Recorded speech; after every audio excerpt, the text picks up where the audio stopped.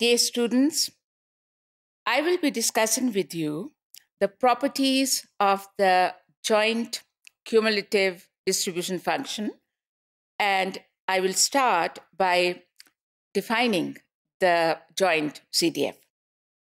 So let me take a simple case when we have only two random variables, x and y, and in this case, the joint CDF is given by capital F of the random vector xy at the point small x, small y is equal to the probability that the random variable capital X is less than or equal to small x, and the random variable capital Y is less than or equal to small y.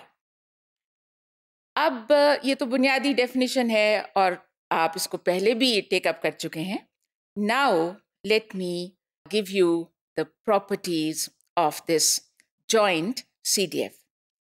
As you can see on the screen, there are quite a number of properties of the joint CDF, but at this point in time, I would like to focus on the first three. So the very first property reads as follows. Capital F of the random variable x at the point small x is equal to capital F of the random vector xy at the point small x, comma, infinity. इसी तरह we have the second property.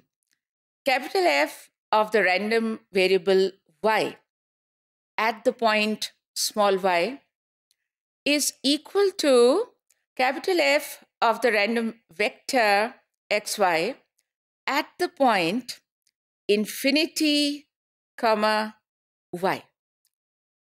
तो पेशतर इसके कि हम third property की बात करें, definitely I would like to try to explain these first two properties, which as you can see are quite similar to each other. यानी कहने का मकसद ये है कि पहली प्रॉपर्टी में हम capital F of the random variable x की बात कर रहे हैं और दूसरी प्रॉपर्टी में capital F of the random variable y की बात कर रहे हैं.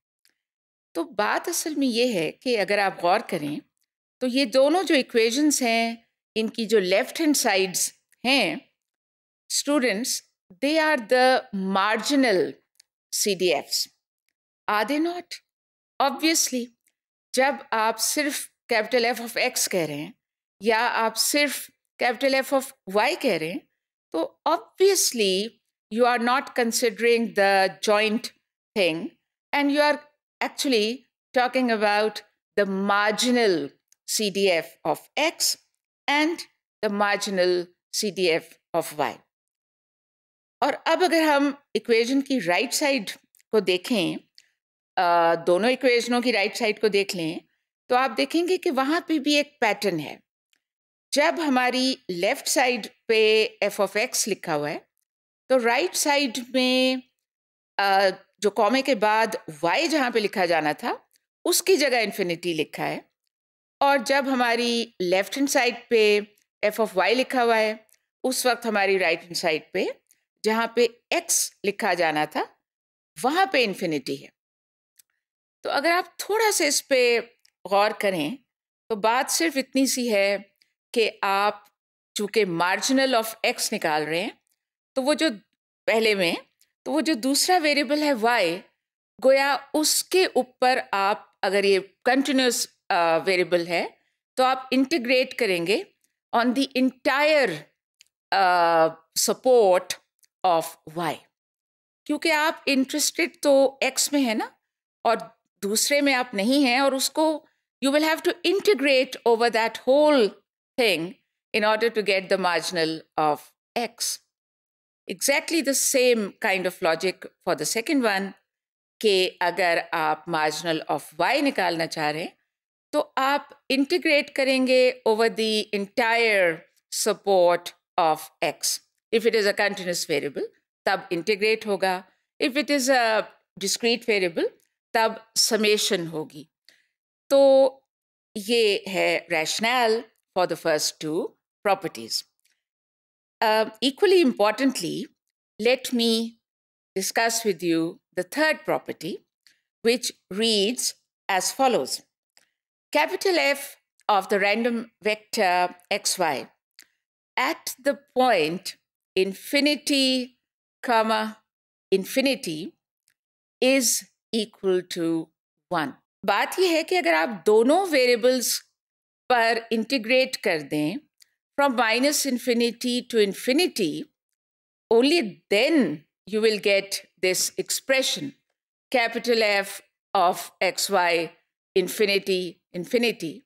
तो जब पूरे पे इंटीग्रेट कर दिया तभी एक्सप्रेशन मिला और जाहिर है कि in that case the answer has to be 1, because if it is a two-dimensional case, as is the one in front of you now, then integrating over both, over the entire support of x and the entire support of y means that you are computing the volume under that surface entirely. And you know that in this particular case, volume represents probability. Agar univariate situation ho to area under the curve represents probability. यहाँ पे volume under the surface is representing probability. और जब पूरे पे कर लिया तो then obviously if the total probability has to be 1, then obviously this thing will be equal to